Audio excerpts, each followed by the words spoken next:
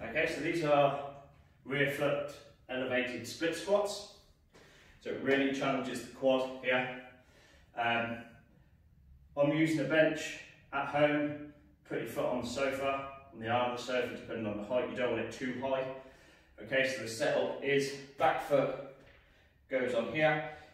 When you start to descend, it'll probably end up so that your laces or top of your foot is pointing down, which is fine.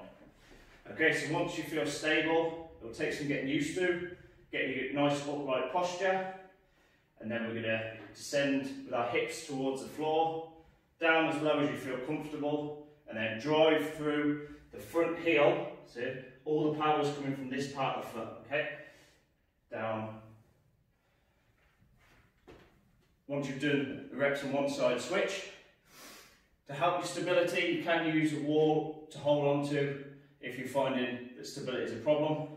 Also, sometimes what helps is if you do it barefoot or a good pair of trainers, you're almost gripping the floor with your feet, okay? So then that'll help you maintain that balance.